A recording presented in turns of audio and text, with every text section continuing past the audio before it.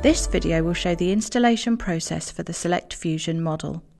This model can be wall or bench mounted, and the installation kit comes complete with all fittings to allow easy installation. However, for wall mounting the unit, an additional wall mount kit should be purchased. All feed water drain and overflow connections are on the rear of the unit. First, remove all of the red transit plugs by simply depressing the locking ring and pulling them out. Next, fit the stem elbows into the water inlet and drain connection. The carbon pre-filter should be fitted to the wall using a suitable wall fixing. Remove the carbon filter from its packaging and place inside the housing. Next, fit the blue hose adapter onto the feed water isolation valve and, using the blue hose and security clips, connect the water supply to the inlet of the carbon filter. Using the 8mm tube cut to length, connect the outlet of the carbon filter to the inlet of the Fusion.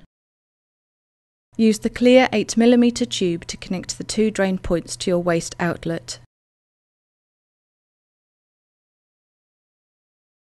Fit the 12mm hose to the overflow tank and secure using the hose clamp and run to your drain outlet.